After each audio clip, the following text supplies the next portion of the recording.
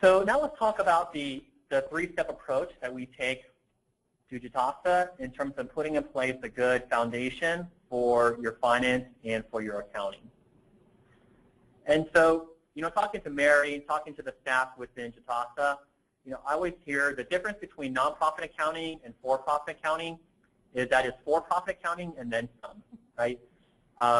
And there's a lot more complexity and a lot more requirements in this sector, which I think for us is why, this is all we focus on is nonprofit accounting, because it is so nuanced and so different. And what makes it more difficult is that you have additional reporting requirements and you have additional tracking requirements as a nonprofit, right? So you have to track more information, which is burdensome, but then also you have to report more information, whether it's to the government, your funders, your donors, and other stakeholders. The 990?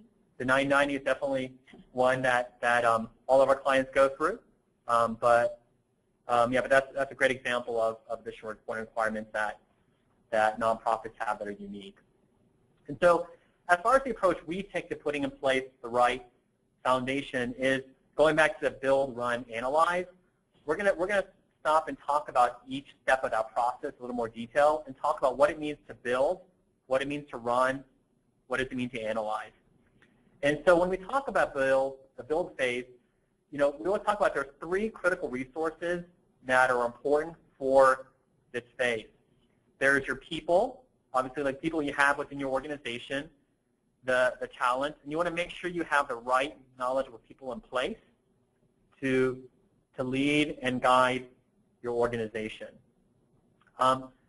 There's also financial processes and systems, and so you want to make sure you have the appropriate process and systems in place, but also one that's also appropriate for your stage, your size of your nonprofit, because the requirements for a startup or the needs of a startup can be very different than a $2, $3, $10 million organization, right? So you want to make sure that the processing and systems you have meet your requirements, but they're also flexible to the needs of your organization. They should be consistent. You want to allow and put in place a processes that have the right checks and balances, which we'll talk about in a little bit. And then it's also important to make sure you're storing and keeping the right information from a record standpoint, whether it's for the grants that you have, for the IRS, things like that. And the last element is technology. So there's people, process, and technology, and you want to make sure that you have the right technology system in place, one that's not kind of like Goldilocks, one that's not too heavy, not too light, but just right for your organization. The good news is that QuickBooks is probably the most common solution out there, and we found that 90% and most of our clients actually use QuickBooks. But the good news is that it does meet about 95% of the needs for most nonprofits. And I know there are some situations where you may outgrow QuickBooks, but for the most part, it should meet most of your needs. Right. So basically, what I see a lot of times is the size of an organization as it grows can sometimes max out QuickBooks. Now, a lot of our clients use QuickBooks Online, so it allows for lots of access from home. If you're working from home, allows your auditor to log in and see things you're doing. You can have board members involved, reports only. So, but there are times that QuickBooks does get maxed out. Again, it's one of those things you need to decide from a funding point of view if QuickBooks meets your needs, or if you need to spend more on a more robust accounting system. Great. Thanks, Mary. And so if you have the right people, the right processes, structure, and technology, that's usually kind of a really good start in terms of trying to build that right foundation for your nonprofit. And the approach that we take with Jitasa and for clients is we actually take a team-based approach, and it really goes back to some of the concepts we talked about in the prior slide, where we assign every client an account manager, but they have backup from a client service team and specialists. And I think what that provides our clients and the nonprofits we serve is nice continuity of service, right? So in terms of if a primary accounting associate or the lead accountant is out of the office, and everyone else in the team is aware of the processes, the structures, the systems that are laid in for that nonprofit. And so then there's continuity and there's no knowledge gaps as people fill in for that day or that week. But I think the big benefit you bring to the table is this concept of enhanced controls. And I know sometimes that can be difficult for, especially a smaller nonprofit, is putting in those controls, because one best practice, for example, is having separation of duty, where you have a different employee or an associate do different tasks within the bookkeeping and accounting process. You may have somebody that's going to enter in the invoice, another person that's going to approve and pay the invoice, and another individual to reconcile and make sure that everything's checked out at the end of the month, right? And when you can separate those duties, that mitigates the risk or the temptation for fraud within an organization that can really do a lot of damage. And so, you know, that's one best practice that we recommend nonprofits apply, and one that we're able to do due to the team-based approach that we have within our organization. Okay. So when you have the right people, and you have the right processes and technology and systems, you know, then it's about putting in place those proper activities through all three resources. And starting with the ability to set up and put in place the appropriate chart of account structure, what we call COA in the accounting world. And it's important when you do that to make sure that, you know, your COA aligns to your 990 requirements from the IRS, accounting best practices, and funding requirements. And when all that's put in place, then it provides a nice foundation for you going forward. And the benefits of having a proper chart of account is that it provides a good foundation for strong reporting, because if you have the right foundation, if it's built correctly, then the reports naturally fall out of that process. You want to make sure, like Mary mentioned before, that you use the right accounting system for your nonprofit, whether it's QuickBooks, Peachtree, FundEasy, AppHost. There's a lot of options out there. Zero, but find the right one for your nonprofit. As we talk about and show what a chart of account structure looks like, you'll find that there's actually some big differences I mentioned before between a for-profit, and a nonprofit COA structure. And what we follow is the UCOA Foundation and their best practices. And you can see there's a link here that actually goes to actually look at more of their details and the structure that they put in place for nonprofits and for-profits going forward, right? Or for nonprofits, sorry. And what we do is we actually take more of a customized approach to the UCOA model. And so Mary often says, you know, UCOA is designed to work for all nonprofits, right? And if you take that baseline chart of account structure they have in place, it's kind of similar to trying to kill a mosquito with a sledgehammer for small groups, because honestly, most small nonprofits don't need all of those all the account numbers and the codes that are listed by UCOA. So for our nonprofits, what we do is we actually use a scaled down version of the chart of accounts. And we always make sure that we have flexibility to adjust the right line items and not have too much information, but also as they need to expand and grow, we can put that in place. And I know it'll be hard to see in front of you, but if you look at the sample chart of accounts in front, this is actually the document we use during our setup process. And you'll see that there's a list of accounts in the COA, and they're grouped in different number categories with descriptions and codes. But the front section of that, the top section of that COA are accounts tied to your balance sheet or your financial position.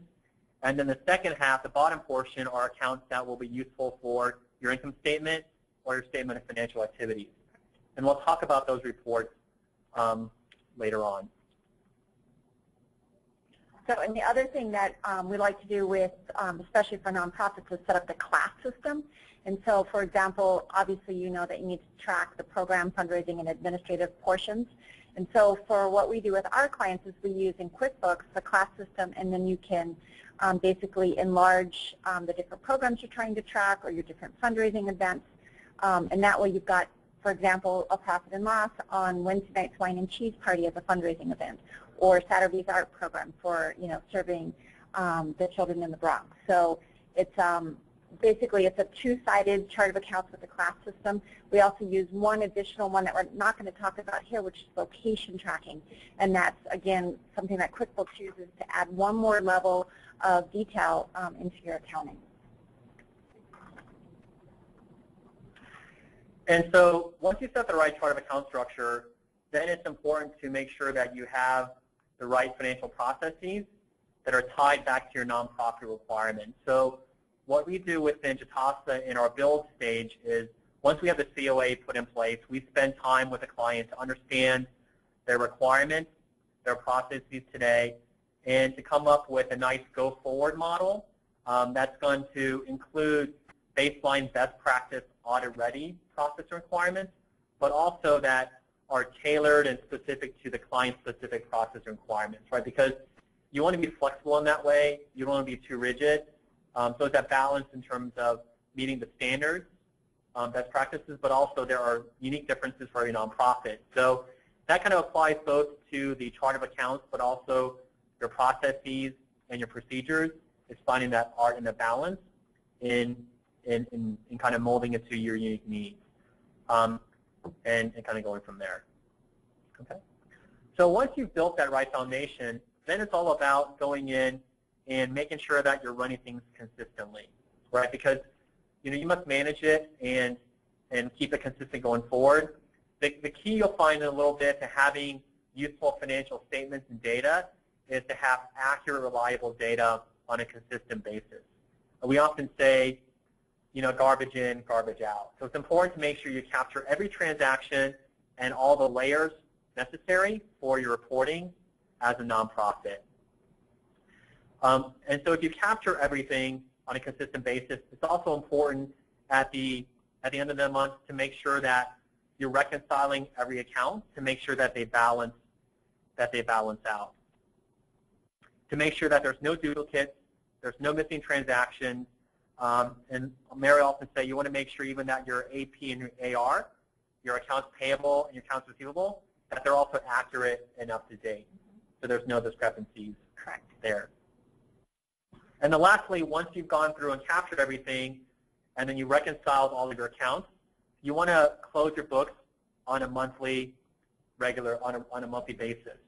And what that helps prevent is the accidental posting to the wrong month, but also when you report back to the board, when you report back to funders, it also paints that consistent reporting picture each time you go. Because then they have kind of a clean, consistent number for this month to compare to next month, and there's not a lot of movement in between month to month. And so that just makes, I think that helps with credibility, with accuracy, things like that. There, I have one question that maybe you can kind of elaborate on. So nonprofits often ask me sometimes, well, okay, so I closed my monthly books, right? But I found this one expense that came in after the fact. Like, what do I do, right? So what are my options, and what should I do? How do I make an adjustment to a prior closed month? So what would you say about that? So a lot of it depends on the policies that you have set up within your organization. So again, if you are reporting to your board and you've issued a set of reports, those books are closed. What I would personally do is post the expense in the current month, but make note of it and point it out to the board, saying this expense came in after I showed the reports from last month. So this actually belongs to the month prior, but it's recorded now. Obviously, if it's year end, you want to adjust. You want to go back. You want to open the books. You want to record it for year end and prep for audit for 990, any of that type of thing. And if it's grant related, that's another whole area to look at also. So if it's a grant expense that definitely needs to go back in the prior period, it's better to reopen those books. It's better to make a notation of it and then advise the board on the next board meeting. Okay. Oh, so in the board meeting, when you present your financials, you may have an asterisk in one area. Absolutely. To say you may notice that this number's changed, but here's why. And here's the reason, and usually it's very clear. You want to always set a clear path for that. Great. And so to kind of give some more context behind this concept of accurately and consistently capturing the transactions, I think some of the visuals kind of help. And what we have in front of you are kind of the actual things that you want to capture at a transaction level. So at the basic level, when it comes to revenue and expense transactions, this is something you may be familiar with already, but you want to capture the timing, the amount, the type. If it's revenue, the donor details.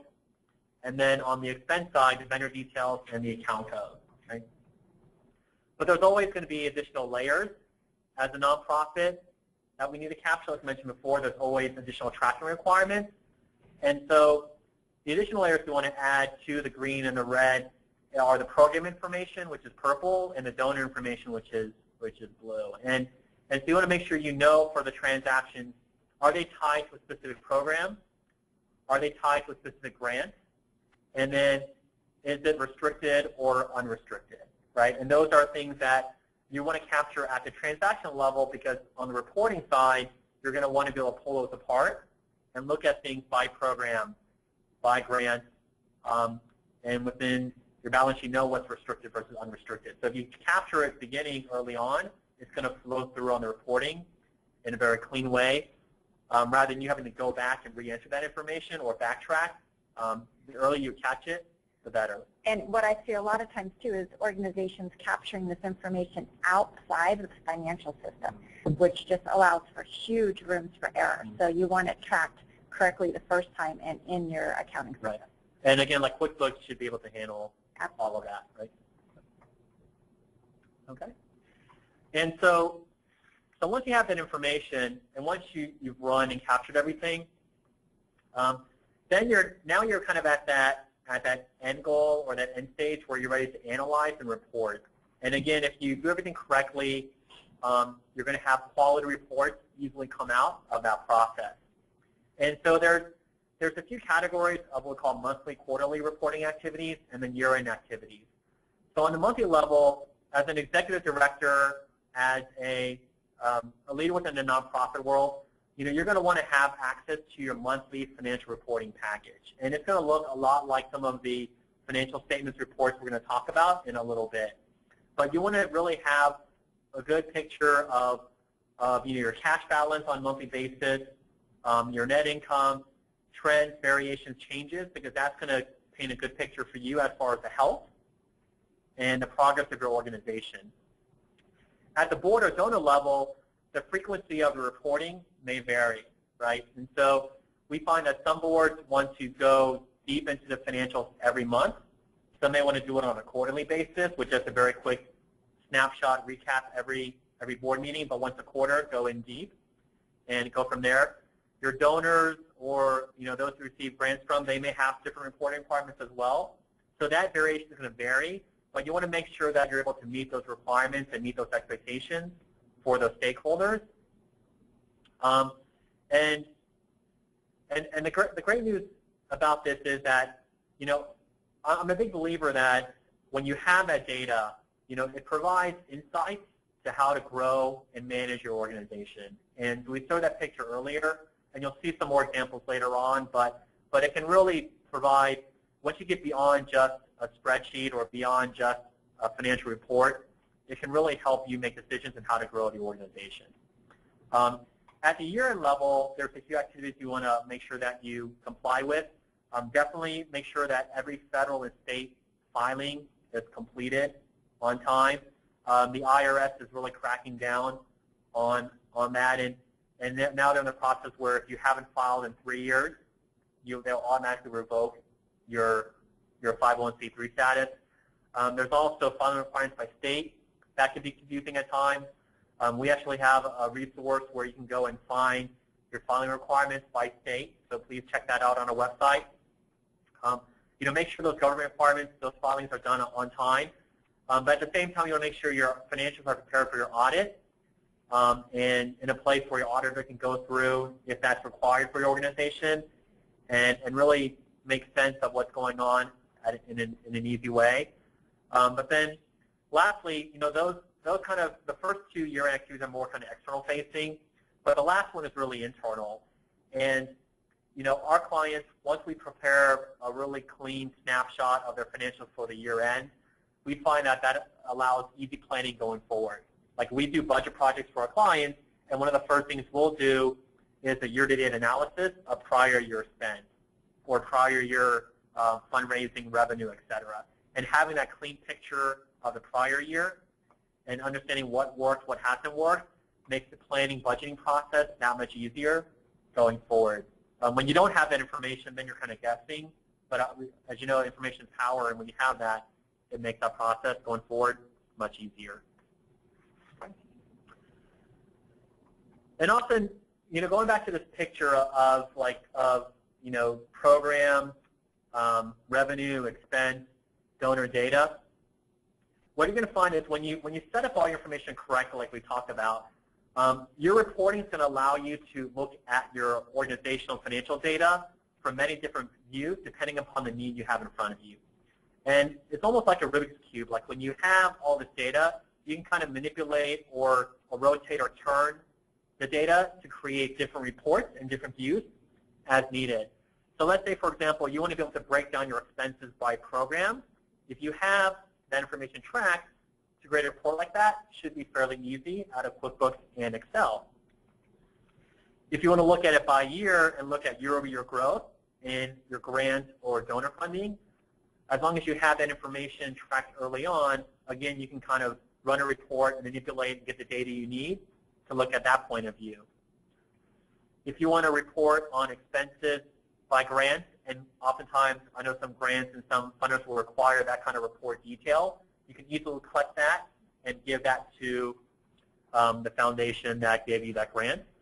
And lastly, if you want to look into a deep dive on a particular program and understand the money coming in or the expenses coming in, again, if you have all the information at your fingertips, you can run a program-specific report very easily and have insights at your fingertips easily available to you as a leader. Okay. And so to kind of wrap up this last piece on the analyze step, here's a list of 4 financial reports that every nonprofit leader, whether you're an ED, CFO, board member, that you should know and must know. And we're going to share kind of the nonprofit name for it, but then also you may be more familiar with a for-profit version, so we can list it in front of you. So the first report is your statement of activities, or often what's called a profit and loss in the for-profit sector. You have your budget versus actuals, which is like another cut of that statement of activities. You have your statement of financial position, or your balance sheet. And then lastly, this one is unique and special to the nonprofit world, is your statement of functional expenses, where you're going to be able to look at expenses by program, admin, and fundraising. There's no equivalent in the for-profit sector. But this is actually a nice slide that kind of tees it up. And then what we're going to do is spend the last portion of the webinar going into each of the reports at a high level. And then we'll show you through a dashboard like how to look at that information in a new way.